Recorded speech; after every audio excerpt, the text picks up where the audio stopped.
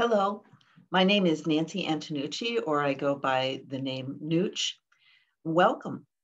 I wrote a book a while ago called Psychic Tarot, How to Use Your Natural Abilities to Read the Cards. This is my little book. And it was really based on 30 years of teaching and putting together ideas for people that they could study on at their own pace. And I have a new book coming out in January, which will be about tarot rituals. And I'm really excited about that. That I didn't teach all of those things. Those were a lot of things that I did myself to experiment with tarot and explore tarot because I love tarot. Tarot is an image of a language of imagery. And it just keeps opening up doorways for me in my inner landscape, my outer landscape. And I feel like we've had such a new reset with the world and rhythms that I think this is an incredible time to use tarot as either a tool or a muse or a net, however you see that, to become more creative, to think outside the box, to really make huge decisions about your life from love instead of fear. So I'm excited. I don't know where we're going, but we're all going there together, hopefully. And I'm excited for this. So, excuse me, I'm going to caffeinate properly here.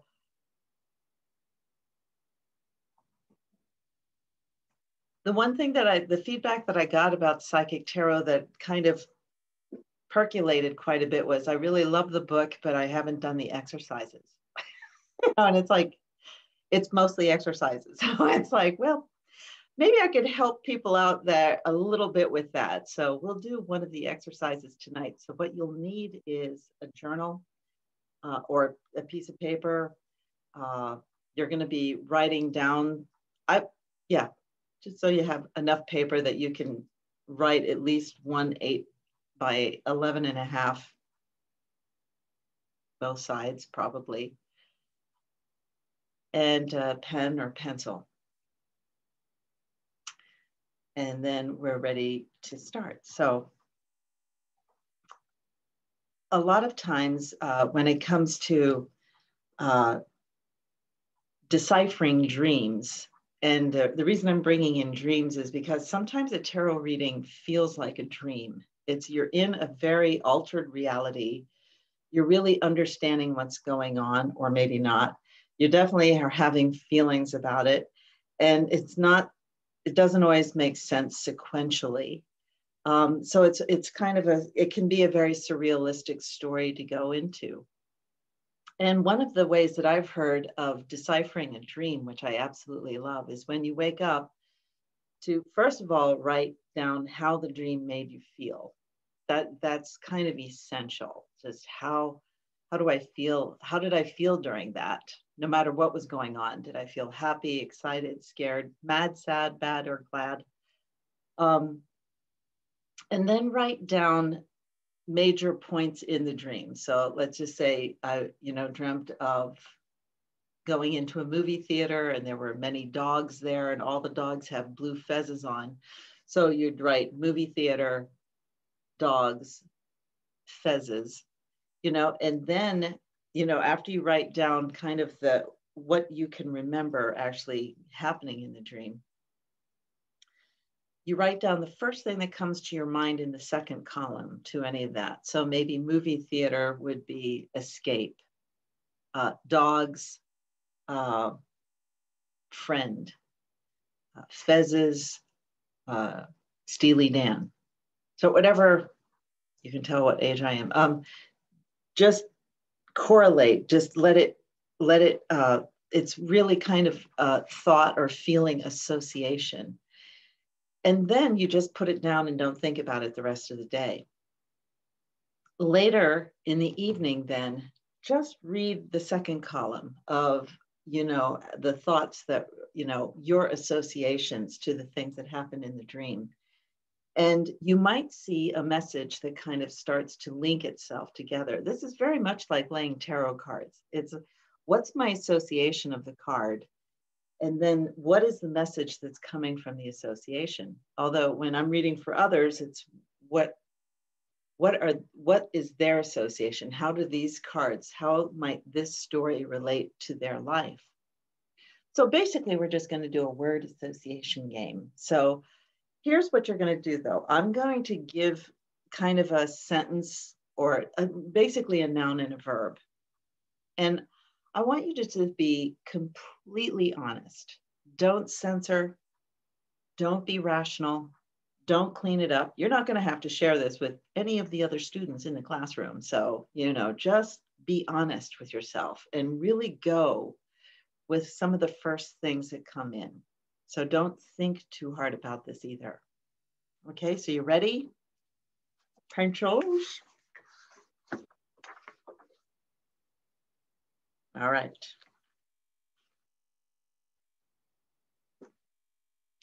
And I would say make some space in between.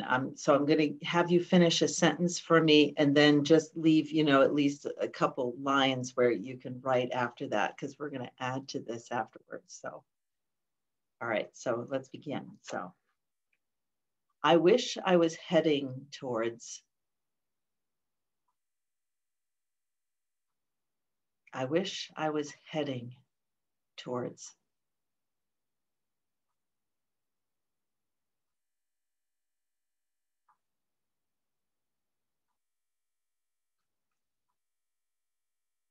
I am becoming.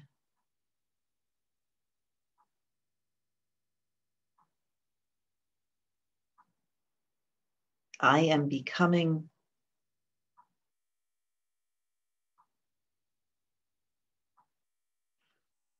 I secretly know that.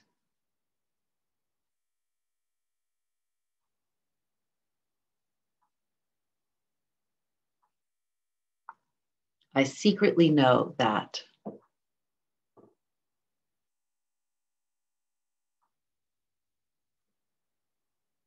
I desire.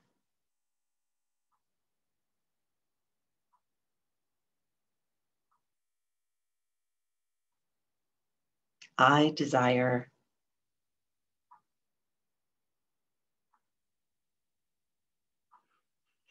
I'm thinking pretty clearly about.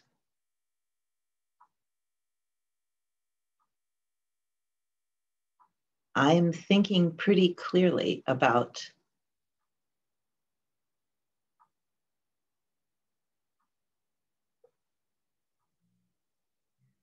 I believe in.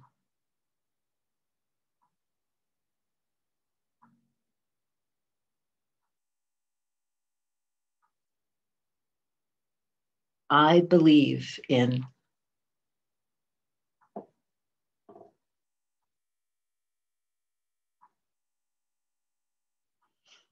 I am in love with.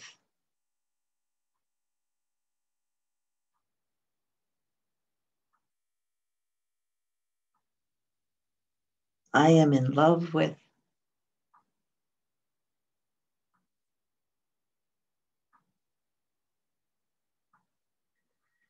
I am driven by.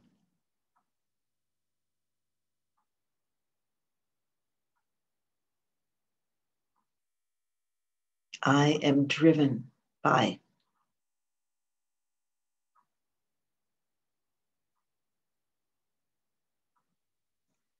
My biggest challenge these days are.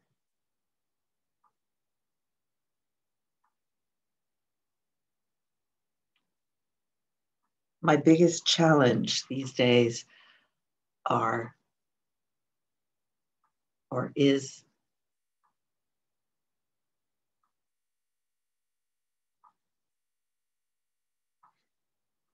My inner voice tells me to. My inner voice tells me to.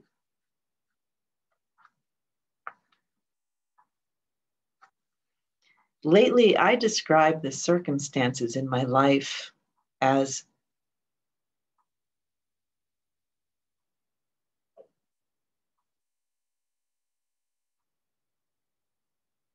Lately, I describe the circumstances in my life as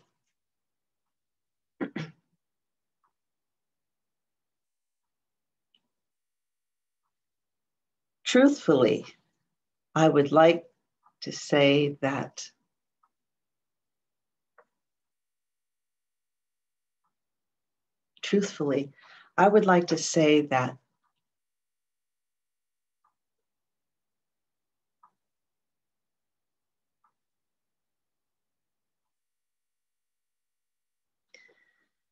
I see my life very differently since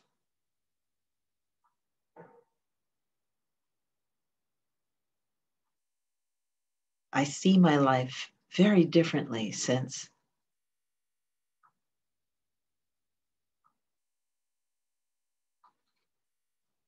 I am done with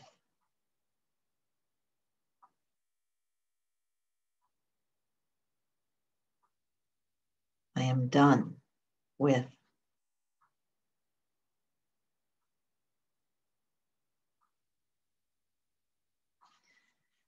I'm being guided to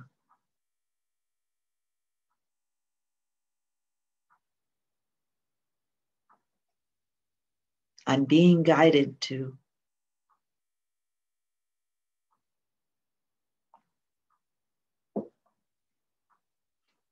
my greatest fear is becoming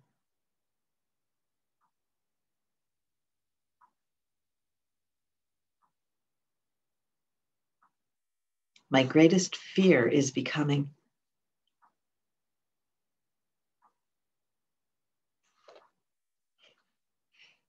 I seriously need to change.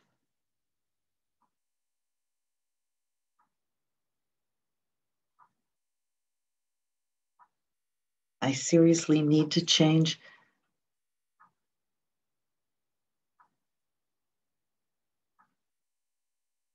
I accept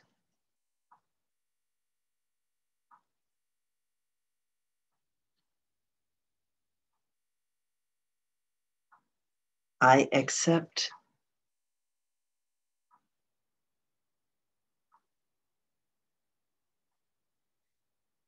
a dream holding my deepest desire or desires is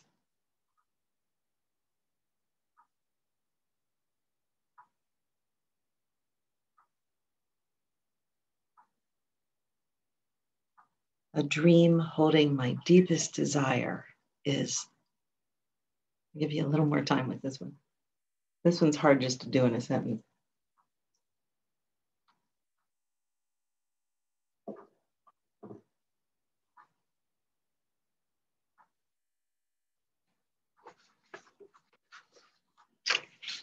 We're almost done. Just a couple more.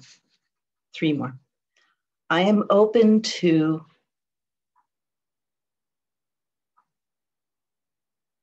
I am open to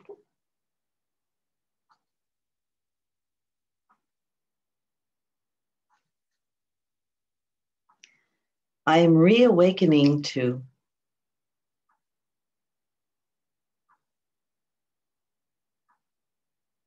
I'm reawakening to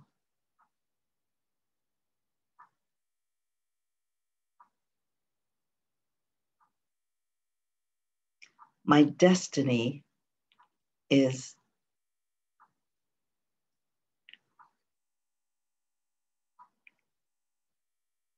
my destiny is.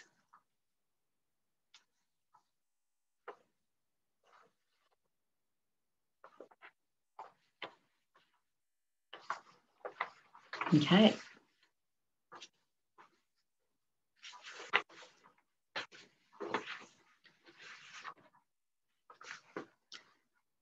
So we just kind of went through, and some of you might have really caught on to what was going on, but if you didn't, that's even better, I think. What we did was just kind of go through the back door to the major arcana of the tarot, of the 22 natural forces in our lives. And in the book and with my students, I was trying to find a way to find out where they are currently with that major arcana.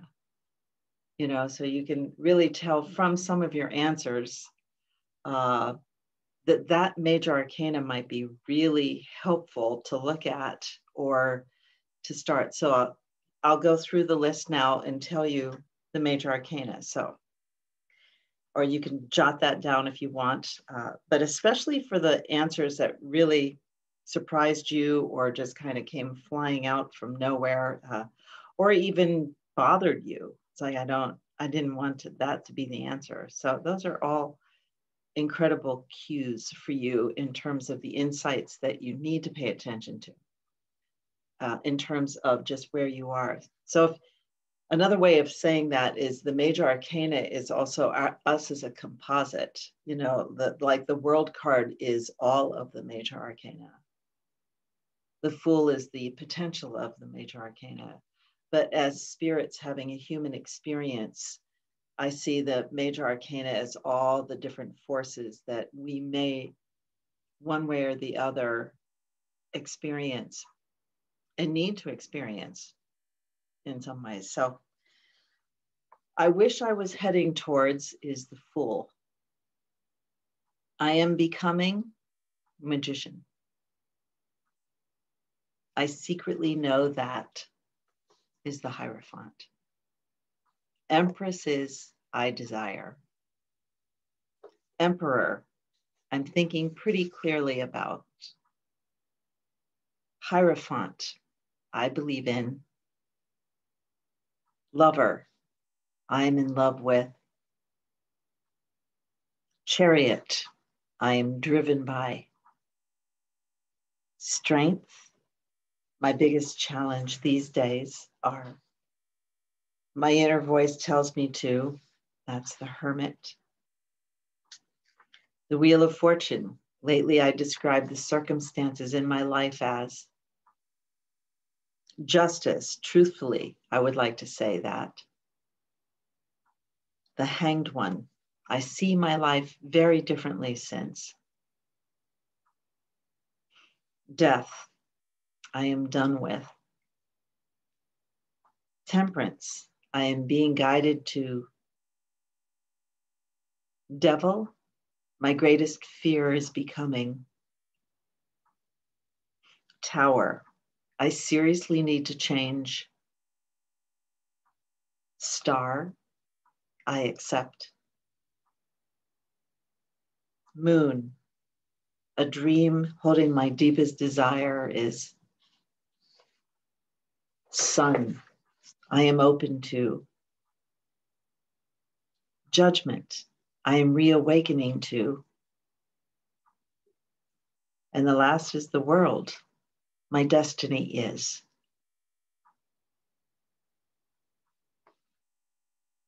So I would say, you know, to go like the dream, you know, deciphering the dream, and what your unconscious might be trying to say to you, what your subconscious, what the outer world, your divine allies, your beloved ancestors, just your own inner wisdom. You know, you might, you know, take some time to look at some of those that you really would love a different answer to, or if there was a puzzle of it, or even a fabulous one. And just kind of meditate with that major arcana card in the frame of. So for instance, what if we said, my greatest fear is becoming ... my mother. You know, I think every daughter might answer, not every daughter, but a lot of daughters would answer that one. So you work with the devil. How does the devil, you know, like if I was meditating with the devil and it's like, okay, so I just named a devil. This is a devil I have. And you do realize when you're in fear of anything, it attracts it. It attracts it. It's a real strong magnet.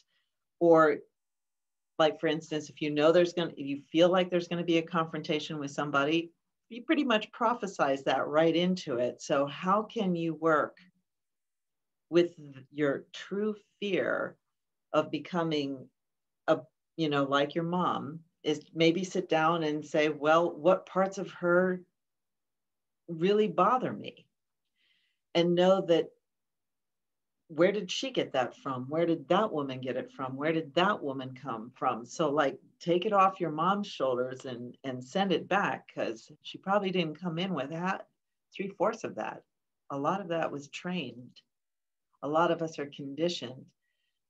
So that's one way to deal with the fear of, is like maybe understanding or forgiveness, or really seeing how fear really stunts us.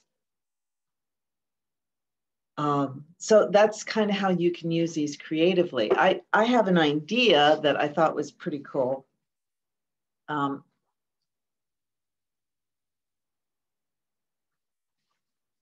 There's a kind of an idea that the Fool is your spirit and its full potential. The Magician is your unique code and expression of life, and the High Priestess is your eternal wisdom and memory of connection. And then we kind of go through three different phases. So this is one way maybe to look at, where are you right now? Which major arcana really felt like it either really resonated with you or really didn't, whichever aspect you really need to go into. So birth through adulthood, or the worldly sequence, is Empress, Emperor, Hierophant, Lovers, and Chariot. That's the growth of the ego. That is us learning how to just be in this form, how to be on this planet, how to be with others. But then going within and learning our true reality is the second line of the major arcana, which is Strength, Hermit, Wheel of Fortune, Justice, Hanged One, Death, and Temperance. So that's the spirit and human kind of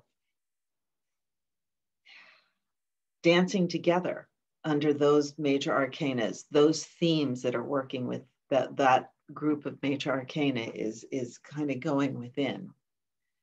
And then the last line is the great journey, or living in wholeness, or you might say your authentic being as spirit and human, not the training, not the conditioning, not the wounding, not the fear. And that would be the Devil. Starts with, spiritual maturity really actually does start with the Devil. You have to know what your fears are, what that conditioning can be. It's kind of always a default system. I don't think any of us reach pure guru level, or very few of us do. The rest of us just have to really figure out how to manage some of the conditioning and the trauma or whatever has happened, to make sure you're not acting out of fear.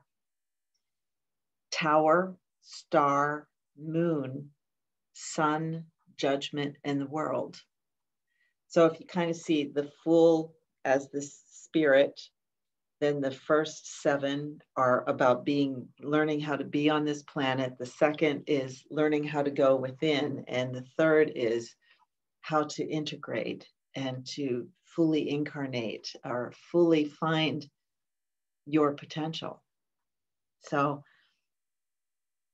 you got a couple clues about where you might be, or where you would like to be. So I hope this helps. It's just kind of a fun way to, deciphering a dream. It's just kind of good to know what might be bubbling underneath all of this. Okay, thank you. And I will return with possibly new exercises or stories.